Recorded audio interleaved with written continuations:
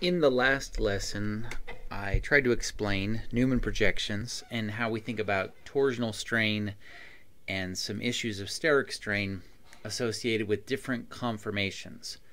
So here's an example of a typical Newman projection right here. This represents the staggered conformation, and this Newman projection represents the eclipsed conformation. An eclipsed conformation would ideally be eclipsed, but we want to offset that back or front carbon a little bit just so we can see what's going on in an eclipsed conformation. So even though this isn't perfectly eclipsed, generally speaking, this is what we assume eclipsed to look like when we're trying to draw a Newman projection. This is the more common, the lower energy state, the staggered conformation, and the difference between the two is primarily a function of torsional strain. The torsional strain occurs whenever you have a non-staggered conformation. And so as this thing goes from staggered over here to eclipsed, the torsional strain continues to get higher and higher and higher until when it is perfectly eclipsed, the torsional strain is at a maximum. You can also have things like steric strain, and steric strain occurs between the substituents coming off the front carbon in a Newman projection and the substituents coming off the back carbon in a Newman projection. So these two methyl groups right here have some steric strain, and then we'll put an ethyl group down here on the bottom. This methyl group in front and this ethyl group in the back have a dihedral angle of 180 degrees, and their steric strain is minimized. This is referred to as an anti-orientation, or the staggered conformation. In this staggered conformation, the methyl in the front and the ethyl in the back are anti. That's kind of the most correct way of saying that. If instead you compare the orientation of this methyl group in front and this methyl group in back, then you would say that these are gauche. Gauche is G-A-U-C-H-E, and the anti-orientation is A-N-T-I. The relationship that exists between this ethyl and this methyl is neither anti nor gauche, because these are both part of the same, they're both attached to the same carbon. So that anti and the gauche refers to the relationship between substituents on the front carbon and the substituents on the back carbon, which is represented by this large circle.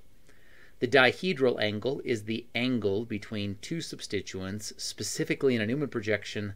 So this has a dihedral angle of 60 degrees, and the dihedral angle between this methyl group and this ethyl group would be 180 degrees. There would not be a dihedral angle between this methyl group and this ethyl group because they're both coming off the same carbon.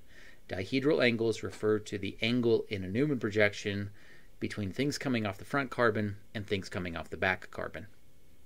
All of this was an introduction, and we're going to take these concepts and now start looking at them in cyclic alkane systems. So this is an example of cyclopropane. Over here on the right, you can see the standard ChemDraw panel, the two-dimensional ChemDraw panel. And then over here on the right is ChemDraw's attempt to model that in 3 dimensions. Hopefully you can see the cyclopropane. There's the 3 carbons right here inside of the cyclopropane. That corresponds to these 3 carbons over here in the two-dimensional model. You'll notice that this particular cyclopropane is decorated with 2 additional methyl groups. And so the methyl groups in the two-dimensional model are showing up out here on the outside, and in the 3-dimensional model, this is one of my methyl groups and this is my other methyl group right here. These methyl groups are cis relative to the plane of the ring system. So if you imagine a plane that cuts directly through the ring system, which is kind of right here poking into and out of your screen, or over here in the two-dimensional model, right now this cyclohexane is flat, and both of these methyl groups are going away from you. So they are on the same side of the cyclopropane, and that therefore we call this a cis stereoisomer. And that introduces some new words and some new ideas that I'll get to in a second. But the first thing I want to do is think about the Newman projections that exist between the various carbons in this cis 1,2-dimethyl cyclopropane. First, let's look at the Newman projection that exists between the methyl group and the carbon in the cyclopropane. So the methyl group is highlighted here in yellow, and the carbon of the cyclopropane is in the back, And you'll notice that this is approximately staggered. Now, cyclopropane has a problem with bond angles. And if you remember from geometry, the internal bond angle of an equilateral triangle is 60 degrees. So cyclopropane can't really give us the typical dihedral angles that we see of 60 degrees, 120 degrees, etc. But this methyl group right here is staggered as much as it can. And you'll notice on this side over here, that does look like a 60-degree dihedral angle, and then the rest of them are kind of messed up. Cyclopropane definitely has some problems, and we're going to talk about all the problems of cyclopropane. The two methyl groups right here are free to undergo rotation and therefore will stagger as much as possible. That one looks a little off staggered. We'll see if we can get a little better energy situation out of that. Yeah, there we are. So we do what's called an energy minimization, and that gives it a little more staggered. But what I really want to focus on are the carbons inside of the cyclopropane. And so for the sake of simplicity, let's go ahead and just cut off these two additional methyl groups and just look at cyclopropane itself. And what you'll notice about cyclopropane is there are two types of strain that we need to talk about. First is torsional strain. And so if you cycle this around and look at every possible Newman projection, you'll notice that this compound is essentially staggered. Okay? So on this Newman projection, there it's eclipsed. It's perfectly eclipsed. And that is worst case scenario. This is maximized torsional strain. And a plane is defined by 3 points. So you really can't do anything to keep this thing from being totally flat because it only has 3 carbons. And because of its planar arrangement, what you end up with is this perfectly eclipsed system. And that produces a tremendous amount of torsional strain and makes cyclopropane a very unstable compound. The other type of strain, and this is a new type of strain to us, is called angle strain. And we actually can give angle strain a numerical value. And the way you do that is you think about the fact that this is an sp3 hybridized carbon. An sp3 hybridized carbon typically has a bond angle of 109.5 degrees. An equilateral triangle would have angles of 60 degrees, and so the angle strain is the difference between the ideal bond angle of 109.5 degrees and the actual bond angle of 60 degrees. So this has 49.5 degrees of bond angle strain on every one of these carbon-carbon bonds inside the ring system. And that's a lot. That's a lot. That's the most bond angle strain that you typically see. The lesson is asking us to show a Newman projection for the cis conformation. So I'm going to go back and put those two methyl groups back on here. And we'll see what... Okay, I'm going to energy minimize that, just kind of let these methyl groups find the best possible orientation. And the carbon, the naming of this system, if we think about nomenclature in the two-dimensional model over here, this is going to be carbon 1 and carbon 2. So the name of this is cis 1, 2 dimethyl cyclopropane. And that's written out right here. So for 1,2-dimethyl cyclopropane, you can either have the two methyl groups be cis or trans. And I'll talk about what this term stereoisomer means here in a second. What we want to do now is draw the Newman projection. So let's go back to the model. The Newman projection, sorry, I need to figure out, it needs to be down the C1, C2 bond. So Newman projections are carbon specific. This is the labeling system of ChemDraw 3D. Really doesn't care about correct numbers, but based on the way we would name this compound, this over here, let me highlight this in yellow, this is carbon 1 and this is carbon 2. So if I highlight carbon 1 right here and I want to put carbon 2 in the back, then this is the Newman projection that I need to show right here. And this is a mess. Eclipsed Newman projections are always difficult to show. Coming off the front carbon, I have a methyl group, I have this methylene carbon, and I have a hydrogen. So I'm going to go to my Newman projection. I'm going to use the eclipsed one. Let's trim this down just a bit of the pieces I don't need. Because cyclopropanes are always eclipsed, then I'm going to use this pre-drawn eclipsed Newman projection model. And there was a methyl group in the front, there was a hydrogen off to one side, And then there was this CH2 group right here that was actually a joint between those two. Whoops, that should show CH2. Okay. That's interesting. We'll try this one more time. That's not helpful at all.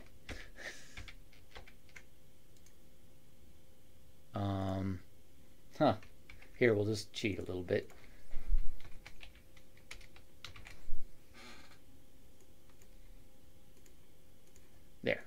There's our CH2 label. And what you'll notice is that the front carbon is attached to the CH2 group, and that is the same CH2 that the back carbon is attached to. The back carbon also has a hydrogen right there, and it has a methyl group off of this position right there. Okay? And so that's ugly, and it's eclipsed, and that's exactly what you have to show for a cyclopropane. There's kind of no way around that one. So I'm going to take this diagram right here, and I'll drop it on. We want to show a Newman projection down C1, C2 for the cis stereoisomer. Okay, so there is a tremendous amount of torsional strain going on with this compound. You've got angle strain, that's a problem. And you're also going to see a lot of steric strain. These two methyl groups that are cis relative to each other, meaning that they're pinned to the same side of the plane of the cyclic ring, are going to bump into each other. And that's what we call steric interactions. This is much worse than gauche. And this is eclipsed. The methyl groups are eclipsed directly on top of each other. You don't really have any type of steric issues over here because this is not bumping into anything. But these two methyl groups right here have a maximum amount of steric strain, and these two hydrogens have their own problems. Their electron clouds will bump into each other as well. Let's go back now and think about what the trans stereoisomer would look like. But I'd like to call your attention to one thing. In the energy minimization model, it actually calculates the potential energy of the compound as 10.3572 kilocalories per mole. Just kind of hang on to that number, and we're going to compare it to the number we get when we look at the trans conformation. Okay, so now what I have is trans. Okay, if I flatten this thing so that the cyclopropane is in a plane, you'll notice that one of the methyl groups is above that plane and one of them is below the plane. And that's what trans refers to, on opposite sides. If we do an energy minimization parameter, let's see, there it is. It comes up with 8.9165 kcals per mole. This is a lower energy compound. And so they are isomers of each other. They both have the exact same atoms. They're no longer called constitutional isomers of each other. This introduces us to a new type of isomer. Constitutional isomers are where you take a bond and you break it and you reattach that somewhere else on the compound. Here, all we did was break this methyl group off of the yellow carbon right here and break the hydrogen off and just switch their places. And so when things have the same molecular formula and they differ in 3 dimensions, they're referred to as stereoisomers of each other. And so we're going to look at conformation versus stereoisomer. The conformational isomers are rotations, or they're just different views of the same compound. Stereoisomers, and this is one word, stereoisomers, are 3-dimensionally different but have the same pattern of connection. So they're not constitutional isomers of each other. So this introduces new types of isomers, constitutional isomers. Not even close.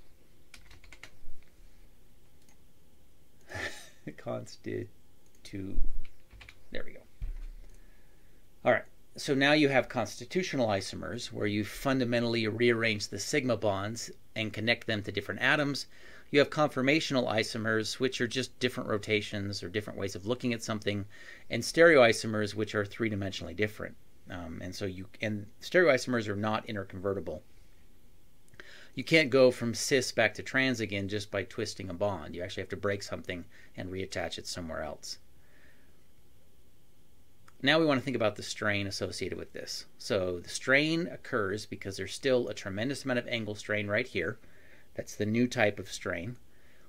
there is still torsional strain. So if I go around the Newman projections, looking down each one of the carbon-carbon bonds inside of the ring system, then you'll see that torsional strain is still maximized because everything is fully eclipsed. So angle strain is at its highest, torsional strain is at its highest, but steric strain is actually quite a bit lower. There's still going to be some steric problems between this eclipsed hydrogen on the back of the carbon and this eclipsed methyl group, but we no longer have the methyl groups sitting directly on top of each other. And we can see that with our Newman projection. So let's leave that methyl group on the front carbon, but on the back carbon, I'm going to put a hydrogen there. And on the front carbon, there's still a hydrogen, but on the back carbon, now there's a methyl group right here. So this is slightly better. In fact, when we look at the energy minimization numbers, we see it's about 2 kcals per mole better, which may or may not be meaningful, but at least it puts a number on some stuff. Okay. So now we ask, of these two right here, which stereoisomer is more stable? And the answer, they're both a mess. But of the two, the trans stereoisomer is more stable because it has less steric strain. They both still have all this angle strain that's a problem, and they also have these torsional strain issues, and so we're going to deal with that here in the next table. But between the two of them, we feel a little bit better about this trans stereoisomer than we do about the cis stereoisomer. Trans is generally italicized and shouldn't be capitalized, but it's not a big deal. You guys can handwrite most of this stuff, and I don't expect you to have that skill set of italicizing your handwriting. So we've looked at cyclopropane, and here is a heat of combustion table for cyclopropane, cyclobutane, pentane, hexane, heptane, etc. So 3, 4, 5, 6, and 7 carbons. When you look at the heat of combustion data, and that is an indication of stability only when you're comparing isomers of each other, and these compounds are not isomers. They do not have the same number of carbons. And the reason that the heat of combustion is going up as you go down this table is because you have more carbons in the compound. Throwing a small log on the fire will generate less heat. Throwing a very large log on the fire will generate more heat. So it's not fair to talk about stability when you're looking at the heat of combustion data unless you account for differences in the number of carbons, and that's what we're doing right here. So this is more or less heat of combustion per pound. So consider an example where you're burning a pine log versus an oak log, and you're trying to figure out which log gives off more heat. Well, whichever log is going to be much bigger will give off more heat, and so the fair comparison is to do a heat per pound analysis. And that's what we're doing right here. We're dividing out by the CH2 groups. And what you'll notice is the cyclopropane, when you take into account the per CH2 factor, we find that on a carbon per carbon basis, this is a much less stable compound. It gives off a lot of energy when you burn it because it starts off at such an unstable high energy position. And that's because the angle strain is maximized. And so this is the highest angle strain we'll see, and we'll call that 49.5. The 49.5 was calculated by taking the ideal bond angle for an sp3 hybridized carbon of 109.5 and subtracting the actual bond angle of an equilateral triangle, 60, and 109.5 minus 60 gives us angle strain of 49.5. All we really care about is saying that the angle strain is maximized, but I want to keep that number there as a point of reference for when we deal with these in a second. Torsional strain is also maxed. Okay? And that's because everything is fully eclipsed. And steric strain is not a problem for just regular cyclopropane. The examples that we looked at were cyclopropanes that had methyl groups on them. But this new table that we're thinking about now takes those methyl groups off. And what you'll notice is while there is torsional strain, that means that this thing is eclipsed when I sight down the barrel right there. And there's angle strain, meaning that these bonds are 60 when they should be 109.5. The hydrogens really aren't bumping into each other right here, so we don't have that steric issue. You might have noticed the numerical value output right here, 4.8522 kcals per mole. That's a lot lower than we looked at before, but that's because I took those methyl groups off. So I'm not comparing things that are fair now. And this is a potential energy calculation and not a heat of combustion calculation. So it's just kind of used as a comparative value. So in any event, what we should see with cyclopropane is we have this horrible bond angle strain, and we've also maximized our torsional strain because it's fully eclipsed. So then what happens if we start looking at cyclobutane? So I'm going to clip this thing open here, and we'll look at cyclobutane. Now, cyclobutane is not a fully planar compound. Notice here that the side-on-side view of this thing is kind of tweaked, and that's on purpose. That's to minimize the torsional strain interaction. And so for this compound right here, if we sight down all of the carbon-carbon bonds to look at the Newman projections, you'll see that they're not fully eclipsed, but they're not even close to staggered. This dihedral angle here would ideally be 60 degrees. That's what a perfectly staggered dihedral angle looks like, and that's in the ballpark of 10 or 15 or so. And so we still have some torsional strain. In fact, quite a bit of torsional strain. And the angle strain here, a perfect square, has 90-degree bond angles. Angle strain is the difference between the value that you expect for an sp3 hybridized carbon like this one. You expect it to have a bond angle of 109.5. What you actually have is a bond angle that's closer to 90. 109.5 minus 90 would give you 19.5 degrees of bond angle strain. And that's quite a bit lower than what we saw with cyclopropane. So the angle strain is high, and this is 19.5. The torsional strain is also high, and you would say that this is almost eclipsed. Okay? The steric strain here is still minimal. Okay? I'm just going to put this minimal here and minimal right here. There's just not a lot of steric strain going on because if you look at the compound, none of these hydrogens are really bumping into each other. Okay? This hydrogen is not bumping into that hydrogen. What you will notice, though, is that this hydrogen and that hydrogen right there are closer to each other than the hydrogens on the bottom side. And so there's not quite enough proximity. These aren't close enough to produce that type of steric strain, but we're going to see that becomes a bigger problem as these rings get progressively larger. And just kind of a tangent of chemistry. You notice how this is actually a pucker. They call this the butterfly arrangement, and I guess this would be the head and the tail of the butterfly, and here are the two wings. You can see how it kind of puckers up a little bit. Nobody spends a lot of time thinking about cyclobutane, but it also shows us that molecules will do literally twists in order to get away from being in a perfect plane. And what they're doing is they're getting rid of some of that torsional strain, but the bond angles of this are actually a little less than 90 because they've expanded into 3 dimensions right here. So what you're doing is you're reducing your torsional strain and you're increasing your angle strain a little bit. And in the past, I've had students ask which of these types of strain is the most important. And the answer is they all kind of add together to produce the strain of the molecule. And so these different compounds will try to push strain into these different categories so that they reach a lowest overall value overall. But you really can't say that torsional strain is always better than angle or angle is always better than steric. It just depends on the molecule. Let's move on now to cyclopentane. So what we're going to do now is get rid of the cyclobutane.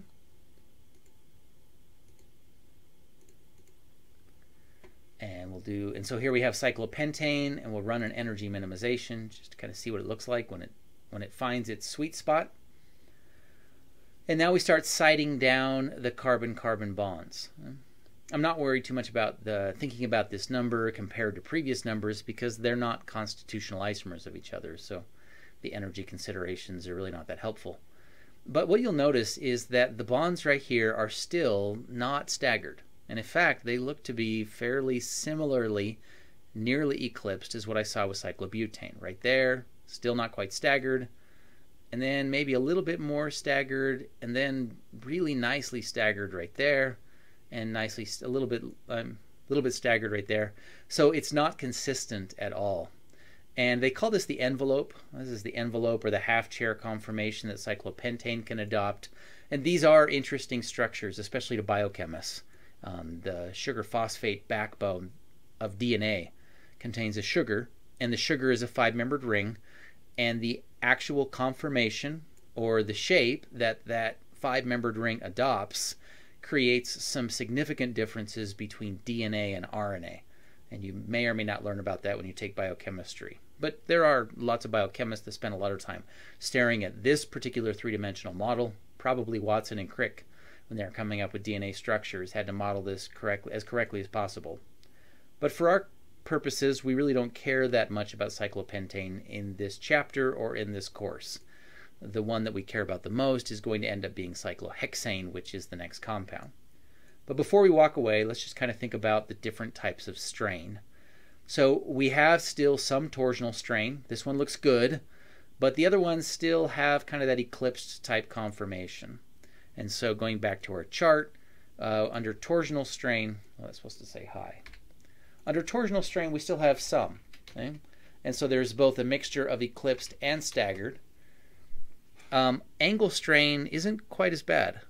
The bond angle, I believe, for a pentagon, I should stop the video and look this up, but I'm just going to guess it's about 108 degrees, but it doesn't really matter exactly what it is because you'll notice that this thing is puckered in 3 dimensions, so it kind of bends a little bit. But the bond angles are actually pretty close to this 109.5 degrees. And so what we find for cyclopentane is that the angle strain is low. And so it's just a few degrees, 1 to 2 degrees of angle strain that you see associated with those different bonds. A 5-membered ring allows this thing to have approximately 109.5 degree bond angles. Finally, looking at steric strain, now we're starting to get a little crowded. Currently, I don't see any hydrogens that are in danger of kind of bumping into each other, but they're getting closer. So these 2 hydrogens right here might occupy a little extra space. We can actually look at the space filling model and decide if that provides. Yeah, we're really not getting any side-on-side adjacent touching of the electron clouds associated with the hydrogens here, but it's pretty close. Like there, that's getting pretty close. And that's the same atom, so we don't look at that. But here, no, that's probably the only one that we saw. Where was that? Right about here. So we're starting to see it. We're seeing a little bit of steric interactions here. So going back to our table right here, the steric interactions are still minimized, but they're not quite 0. So we're going to call this greater than 0. And for the other ones, I'm going to call them minimized, and we're going to call this about equal to 0. And then here, we'll call this minimized, and then this is really, really close to 0. So we'll say about 0.0. Okay? If sig figs are meaningful at all to you, that's what I'm trying to show right there. Okay, now for the one that we care about, cyclohexane. And why we care about this one should be apparent from this data point right there. You'll notice that per CH2 group, cyclohexane is where things are the best. And so even though the heat of combustion for cyclohexane is greater than cyclopentane because it's a bigger compound, when you take into account the number of carbon atoms, you'll see that cyclohexane is kind of the sweet spot. It's this low energy compound and a very stable compound. And there's reasons why cyclohexanes show up in biology all the time, and that's because of the low energy state. Cholesterol is a compound that has a lot of 6-membered rings, as well as all of the cholesterol steroid type hormones like estradiol and testosterone and progesterone. So without further ado, here's cyclohexane, the molecule that we care about the most. It is the second most testable molecule in organic chemistry, with benzene being one that's going to show up later on and will show up on almost every exam repeatedly. This is benzene right here with alternating double bonds. It's an alkene structure that has some unique characteristics. Cyclohexane is kind of the alkane cousin of benzene. And this particular conformation is referred to as the chair conformation. And to see the chair, perhaps this is the best perspective to see the chair. We don't want to look at the hydrogens. And let's just focus right now on the black carbons right there.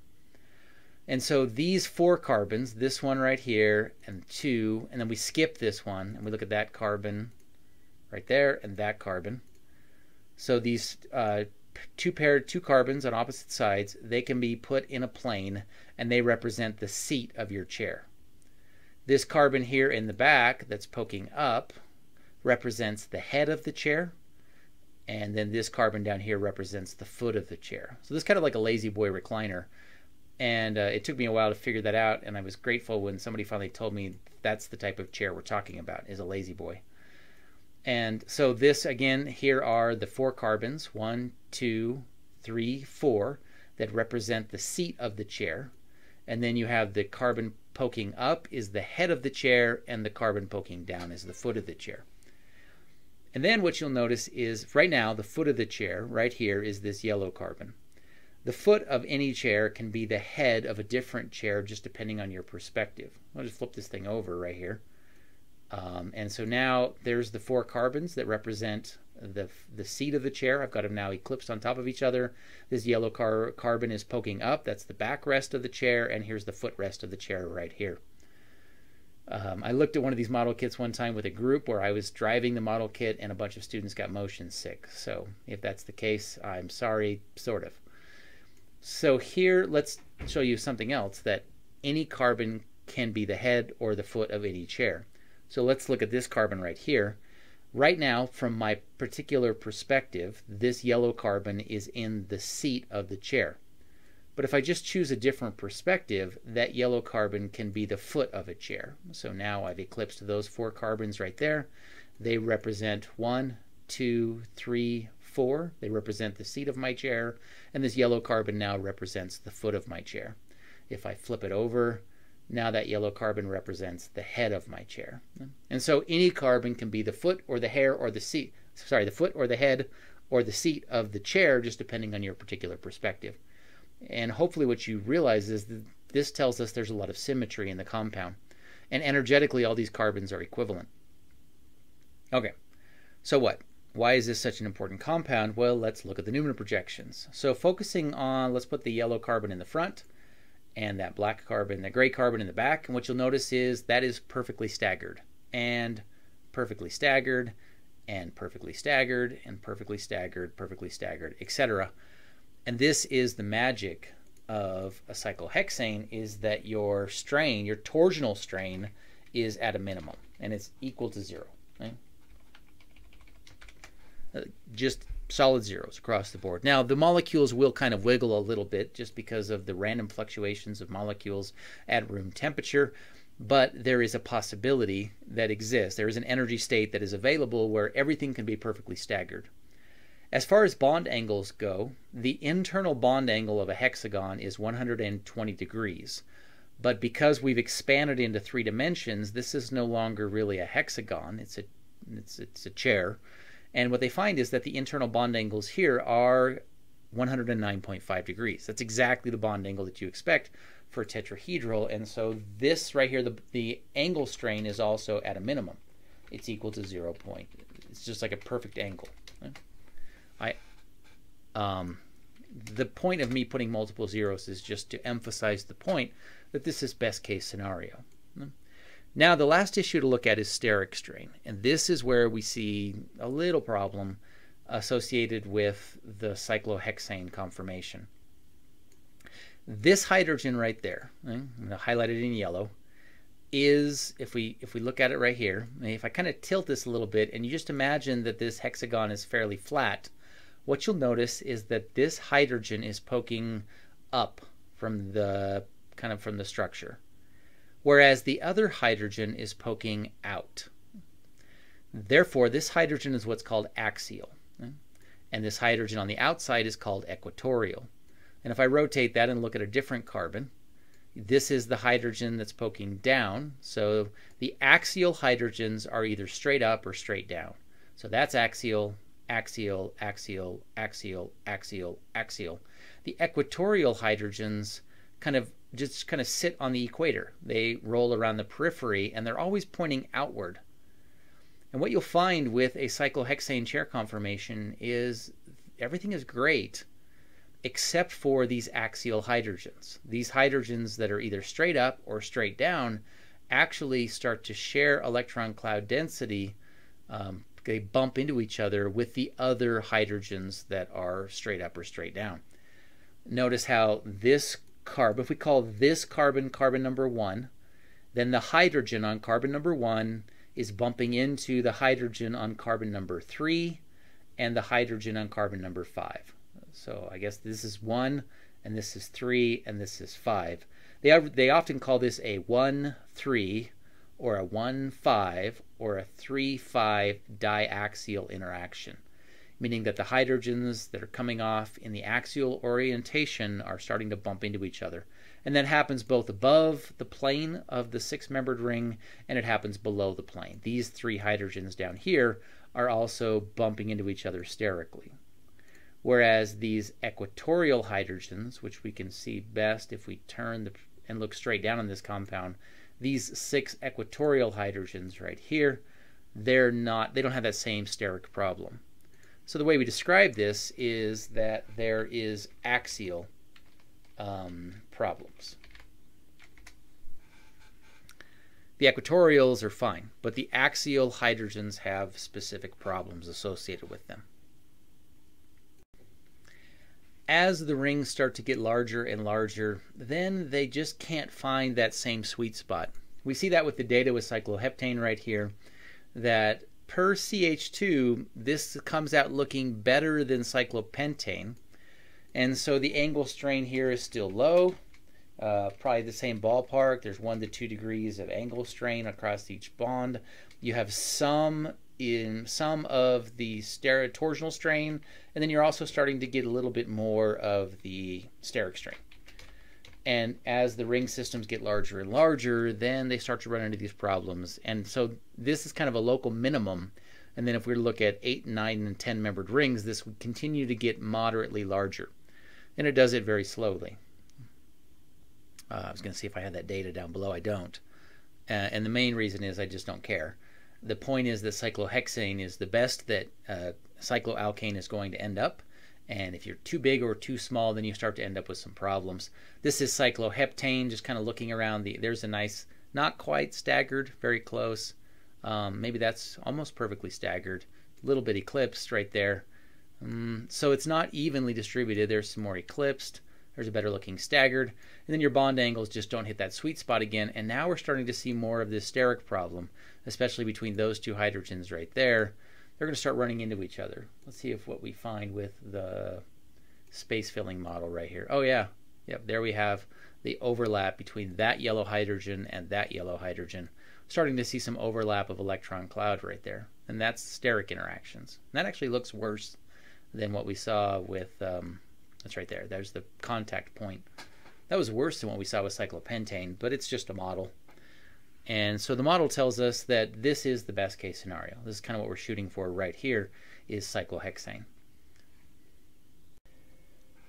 All right, this next question addresses a common concern that I get from students. So I went, in order to answer the question, and I'll explain the question after I explain the data. This is from the National Bureau of Standards.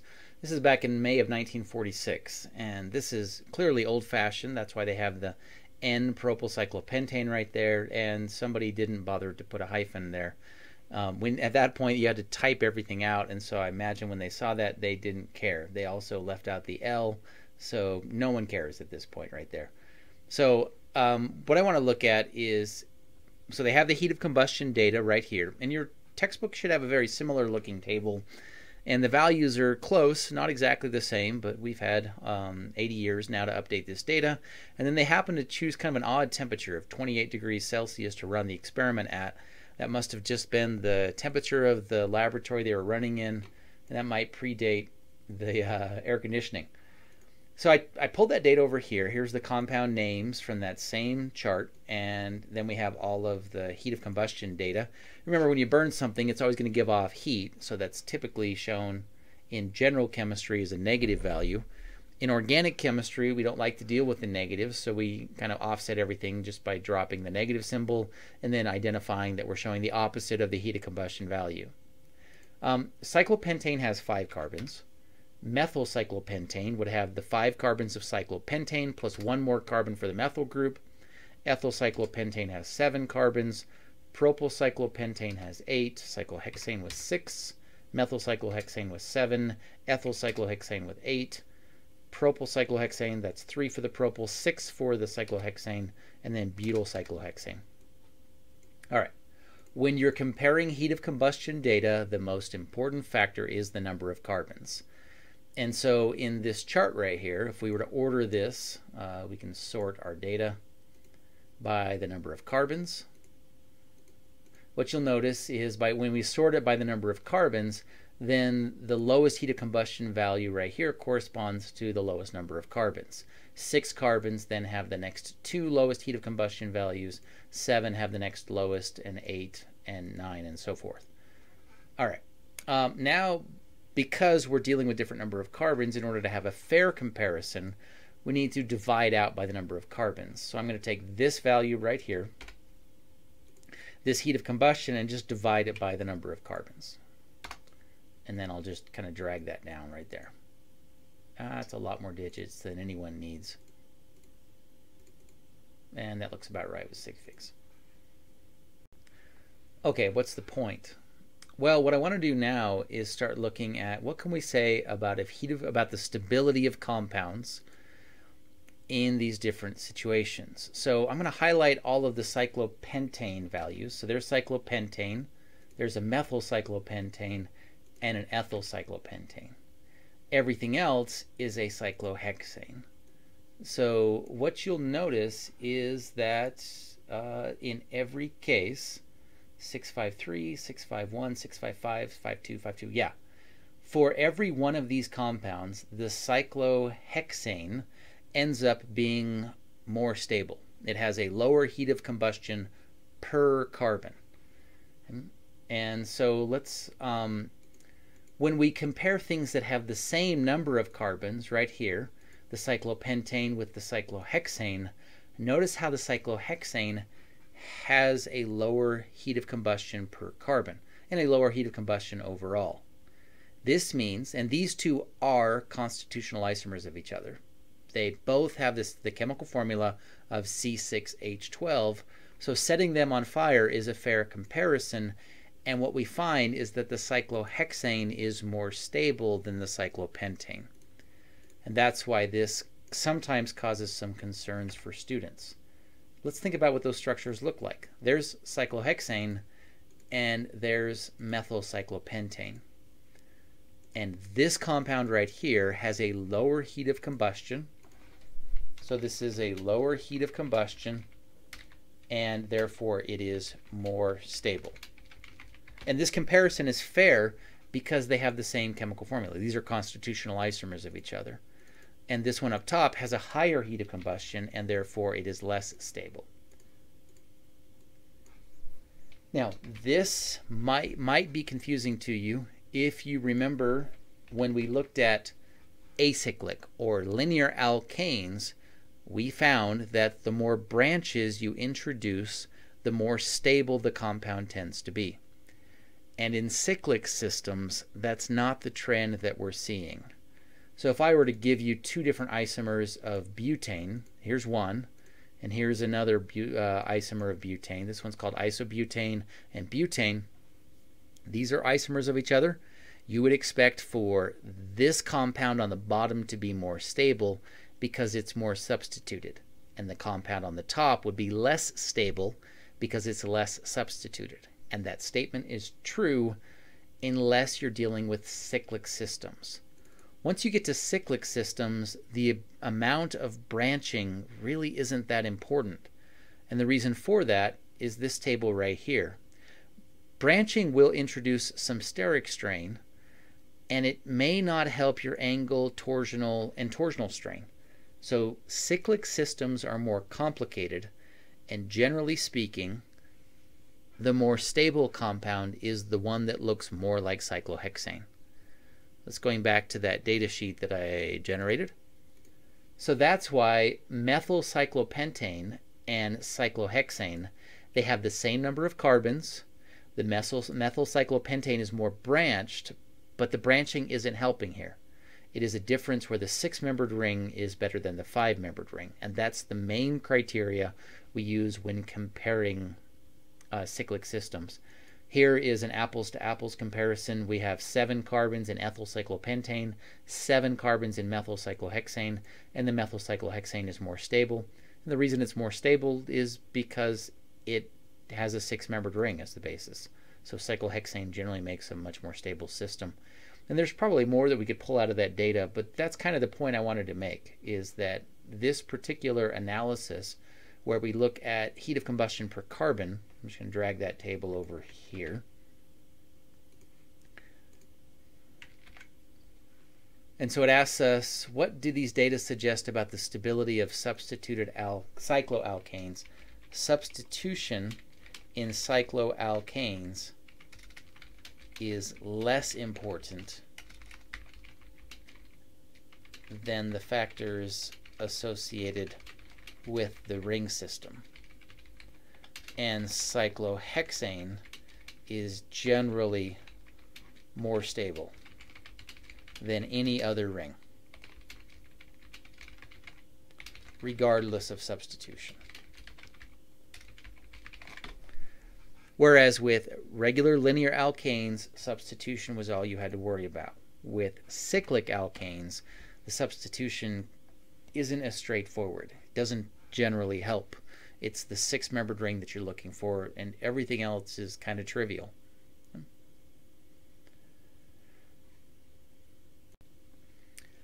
All right. The last part of this lesson is now going to ask you to think about what happens when you start putting stuff on cyclohexane.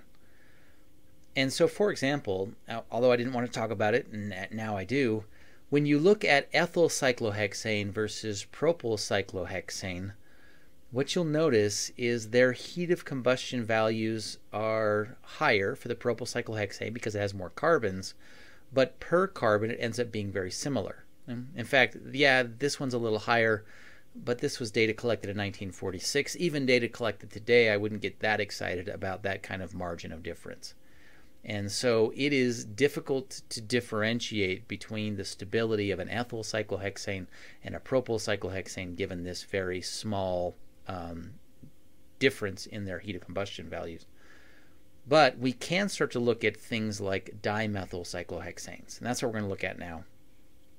The first thing I need you to do is to be able to draw a reasonably coherent chair conformation with your hand on a piece of paper. And so I'm not going to do it with my hand on a piece of paper. I'm going to show you how to do it correctly using ChemDraw. And the way you draw a cyclohexane chair, and so this actually has a template for it. There's a chair conformation right there. And in order to draw that, what you'll actually need to think about is there are 3 different pairs of parallel lines. So this line right here is parallel with this line right there. And those are parallel to each other. This line is parallel with this line right here. And this line over here is parallel with this line right here. So this right here represents, this shows you how in a cyclohexane chair there are 3 pairs of parallel lines. In order to draw this correctly, you want to start drawing these in pairs. And I'm going to draw the seat of my chair first and assume that this is the head of the chair and the foot of the chair. And in order to draw the seat of the chair, you start off with one of those lines that's not quite horizontal. Okay, so don't use a horizontal line, use something that's slightly off horizontal. And then you kind of shift over and up a little bit and draw a line that's parallel to it that's also not quite horizontal. Give these just a bit more space. Okay. Then from the lower point, you can make about a 90-degree angle coming straight up and then tilt it just a tad. And that starts my second pair of parallel lines. From the upper point coming down, I'm going to draw a 90-degree and then open it up just a tad. A little bit more maybe. Yeah, those look about parallel. That looks about parallel to this one. And if you've drawn everything correctly, then the last lines should fall into place parallel like that. That's pretty close. There, I'm going to cheat just a tad. Okay, so this right here maps reasonably well onto that thing right there. And the idea is to keep track that you have 3 sets of parallel lines. So hopefully take a minute and practice drawing these ones. And then you also want to draw kind of the mirror image reflection of it. And so this one would look like that. And if I try to draw a mirror image reflection of this, then instead of starting off with horizontal where it's tilted up, I'm going to start off with horizontal where it's tilted down. You come up and over a little bit, and the next one should be horizontal tilted down, 90 degrees, open it up just a tad, 90 degrees, open it up just a tad, and then you connect the dots right here. I don't think I connected those. Let me try that last one again. I've never done this in ChemDraw before. I've always just used the ChemDraw drawing template or done it on the chalkboard back when the world was normal. Okay, so those are reasonable approximations of what they're supposed to look like. And now that you've drawn in kind of the carbons of the chair diagrams, and what you want to do now is come in and draw in the hydrogens. The hydrogens are either axial or equatorial. And if we start at the head of the chair, the hydrogen that is axial will go straight up. That's my hydrogen right there. And then you come over to the adjacent carbon, and that hydrogen will go straight down. And then the adjacent carbon goes straight up, straight down, and it just kind of alternates up. And then this last one goes down. Okay? I'm going to go ahead and send this to the back. Maybe it'll let me. Nope. Here, I'll just break this and redraw it on top of it. There we go. Okay, this shows the 6 axial hydrogens of a cyclohexane right there. I'm going to label them with A, just to show that I mean to say that these are the axial hydrogens right here. The equatorial hydrogens, when you draw those, and I'm going to clear this off just to give myself some more space, your equatorial hydrogens need to come more or less outward, but they need to be parallel to the part of the chair that they're not directly connected to. So that's not currently correct, but let me show you what I mean by that. This bond is connected to that carbon. That carbon is connected to this line of the chair and that line of the chair. It is not connected to that line of the chair. And so this right here needs to be parallel to the line of the chair that it's not connected to. So that's how you show the equatorial one right there. I'm going to call this EQ, if it'll let me. It's not going to like that label at all. All right, so this one right here, off of this position, it needs to be parallel to the line that it's not touching. It's touching this line, and it's touching this line. So you say, well, I'm going to make it parallel to that line. But you can't, because that line and that line are supposed to be parallel. So you can't make this parallel to that line like that. It needs to be parallel to the line of the chair that is not touching, which is this line right there. So I'm going to drag that down just a little bit until it's parallel right there. And then we'll call this one equatorial as well. And this gets messy in a hurry. I'm going to make these labels a little smaller. Okay, now I can fit everything out around this better. So off this carbon, it needs to be roughly parallel to that line. Those two lines should be parallel, and this should be equatorial. That wasn't helpful. I'm going to go ahead and finish this up without you. You try the same. Pause the video and then try to draw in the rest of these, and then we'll come back and look at it. All right, now ChemDraw has a snap to grid function, so I started all over again. What you'll notice is that, and I labeled the A's as axial and the D's as equatorial, just for the sake of simplicity. And what I've marked here with the dashed line are the two kind of parallel lines that I used to start off my chair conformation. And I should see, if the seat of the chair has two parallel lines, then the equatorial coming off the head and the foot of the chair should be parallel to those as well.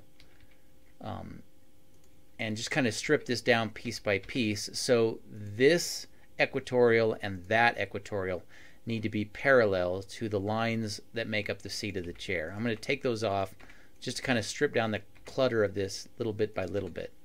And so we'll take the axials off. And now let's focus on this equatorial. Sorry, this part of the chair should be parallel to this part of the chair. And there should be two equatorial bonds that are also parallel right there. And so we'll kind of get rid of those. And we'll get rid of the axial ones off there as well. And then now we're left with the last two. These two right here should be parallel with the legs of the chair that they're not touching right there. So those should all four be parallel lines. See if I got that right. Yeah. Now you can kind of see the fact that those are parallel lines a little better. Okay. Let's rebuild this thing. So when you're done, your cyclohexane with all six of the axial and all six of the equatorial should just be a whole sequence of parallel lines that are coming off of this. All right, now that you've practiced somewhat drawing the cyclohexane chair conformations, let's think about the inherent flexibility of these carbon-carbon single bonds, because they can rotate. And what they find is experimentally they will rotate in a way that's called ring flipping. Now, ring flipping is not like this. This is not what they mean by flipping a ring or just kind of orienting it in space like this. What they mean is that the bonds inside of the ring will actually rotate, and the head of the chair will become the foot of the chair, and the foot of the chair will become the head of the chair. I have a couple different ways to try to show you this.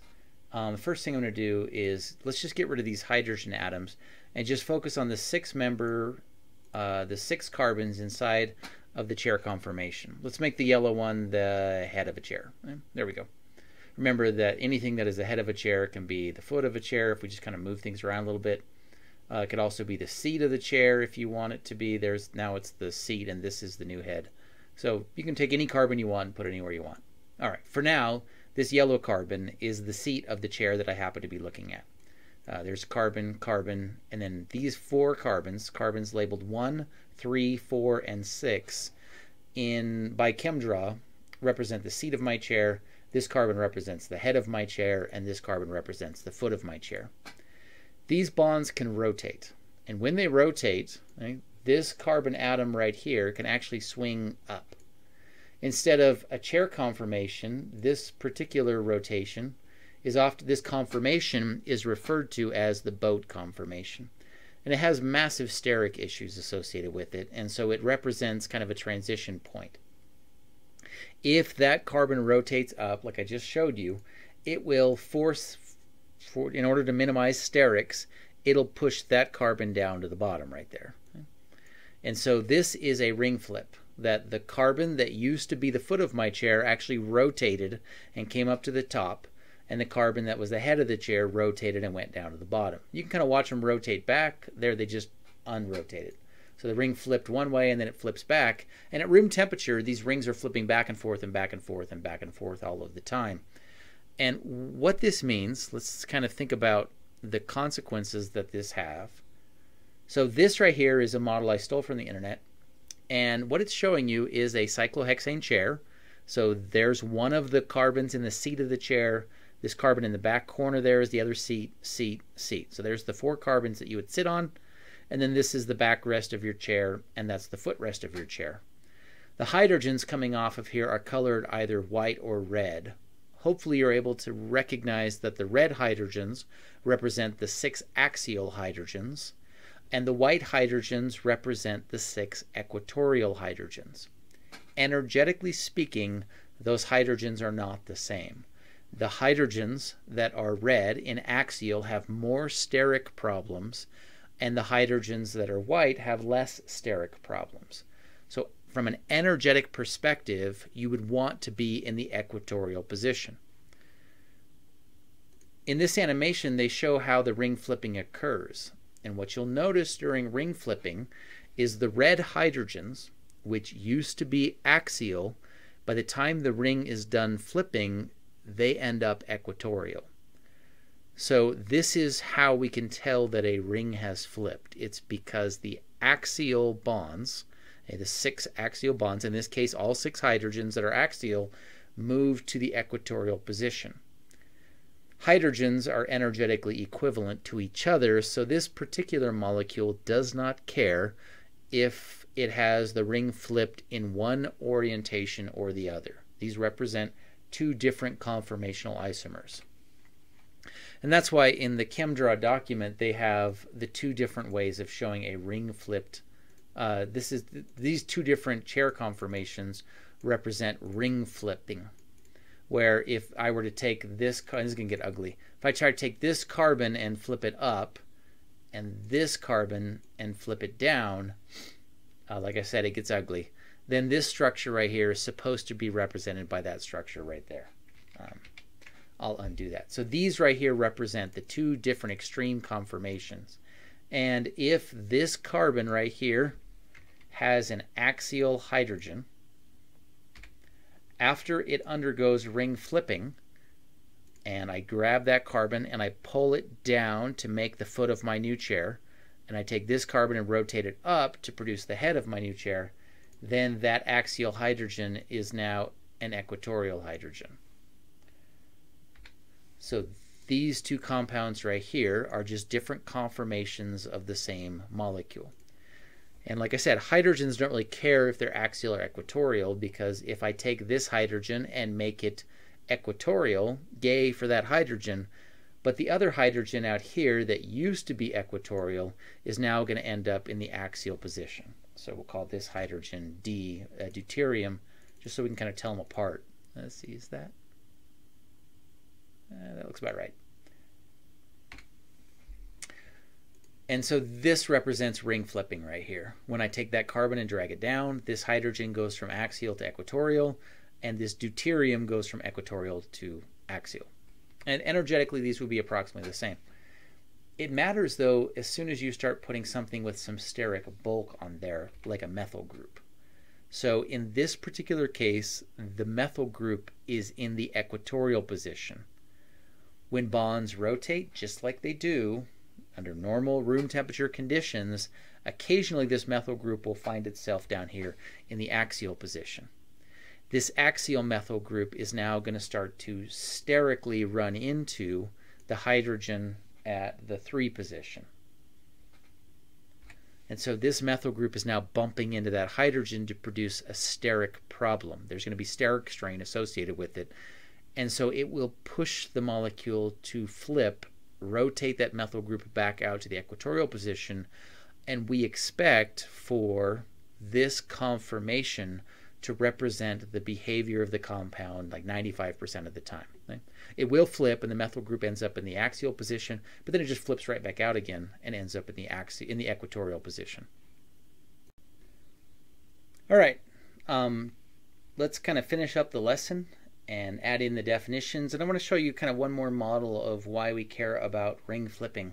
So here's the chair conformation of cyclohexane. This question number 4 is really just to give you an opportunity to practice drawing pairs of parallel lines, where these two lines are parallel, this line and that line are parallel, and this line and that line are parallel. Then question 5 asks you to draw both chair conformations of methyl cyclohexane and explain why one conformation is more stable than the other. Conformations just represent differences in time. So you can think about this as a staggered gauche. Sorry, this would be the staggered gauche because it's got more problems, and this would be the staggered anti. We looked at butane and how butane will rotate between the staggered gauche and the staggered anti, but it prefers the staggered anti, and this conformational isomer is more stable. Just like in butane, where the staggered anti is more stable, this conformation is the more stable of these two because the methyl group is in the equatorial position, and the equatorial position has less steric strain. Let's check our definitions. Angle strain is any deviation or difference from the ideal angles predicted by hybridization. Because alkanes only have sp3 hybridized carbon, then the angle strain in today's lesson just dealt with deviations from the sp3 109.5 degree angles. Chair conformations of cyclohexane represent the most stable conformation. And Ring flipping of cyclohexane is an interconversion. No. Between, as a Mormon, you'd think I would know conversion. Interconversion between different chair conformations, where axial goes to equatorial and equatorial goes to axial. Axial doesn't need a capital letter there. If you want one, that's fine. Nobody cares. And then finally, axial and equatorial bonds on cyclohexane. The axial are the vertical. And it kind of depends on your perspective. So they're not always vertical, but that's generally how I think about them. And there are 6 of them, are the 6 vertical bonds on the chair and are more sterically strained. Equatorial are the 6 outer bonds on the chair and are less sterically strained. So in our example of methyl cyclohexane, the methyl group forces this chair conformation to exist the majority of the time. I believe there's some data in your textbook that says it's about 95% of the time it's in this orientation and 5% of the time it's in this conformation. If we look at some of these other examples we saw, we actually looked at ethyl cyclohexane right here. Okay? And if you were to change out that methyl group for an ethyl group, the ethyl group would be even more problematic in the axial position. So instead of a 95:5 ratio, you'd start to get close to a 99:1 ratio, where only 1% of the time it would put the ethyl group in the axial position. And the more carbons you have, a propyl, which is 3 carbons, or a butyl, which is 4 carbons, you would expect for the axial position to represent less and less and less of the percentage of the way that the molecule behaves. In ChemDraw right here, I can take this hydrogen off and replace it with a methyl group and force it to be in the axial position. I'm going to do that when you're not looking because it takes me a long time to figure it out. Okay, those are minutes of my life I won't get back again. Not even sure if I could do that again if I had to. So here I have a cyclohexane chair conformation with a methyl group right here coming off of it. So this is 1 methyl cyclohexane, and hopefully you can appreciate that the methyl group is coming off in the axial position. So just for the sake of simplicity, let's hide all the hydrogens. You should be able to see these 4 carbons make up the seat of the chair. This carbon right here represents the foot of the chair, and that carbon represents the head of the chair. And coming off the head of the chair straight up is that axial methyl group right there. I'll put the hydrogens back on again. And when we look at the space filling model of this one, this is where we really start to see the problems that that methyl group has in the axial position. So there's the yellow methyl group right there, and these hydrogens here and here are the hydrogens that are coming off of carbon 3 and carbon 5 in the axial position. And they are bumping right into the electron cloud of that methyl group. And so if we go back to the ball and stick model, and I'm going to go ahead and see if allowing this to undergo an energy minimization will ring flip it. It will not. So I need to move that methyl group over. Okay, I'll pull the methyl group down there, and now I'll do an energy minimization. Okay, now hopefully you can appreciate that the methyl group is in the equatorial position. So this is the head of this carbon that is highlighted in yellow is the head of the carbon. Sorry, the head of the chair. Nope, sorry, now it's the foot of the chair. And then this carbon over here is the head of the chair. And coming off the head of the chair outward in the equatorial position is that methyl group. And if we go to the space filling model for this one, the hydrogens coming off of that methyl group, now that it's in the equatorial position, where we said before that's where it's supposed to be. Notice how none of the electron clouds of those hydrogens are physically running into the hydrogens electron clouds anywhere else. So the purpose of this space-filling model was to try to emphasize the point that when something can ring flip, it will ring flip in such a way that it puts the larger and more sterically bulky groups, like methyl groups or a tert beetle group would be a nightmare.